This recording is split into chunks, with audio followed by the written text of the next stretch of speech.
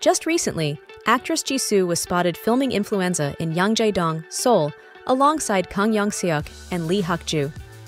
The actor next to Jisoo has a camera, and it seems that they're filming behind the scenes or a vlog too. Oh, we're so excited. And also today, WKorea shared a teaser of Jisoo x Cartier.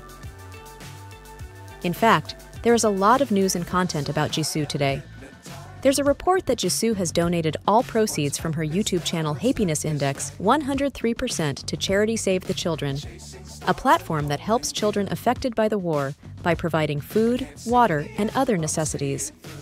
Then there's a picture of her from Cartier and a new mirror selfies on Instagram. All in one day.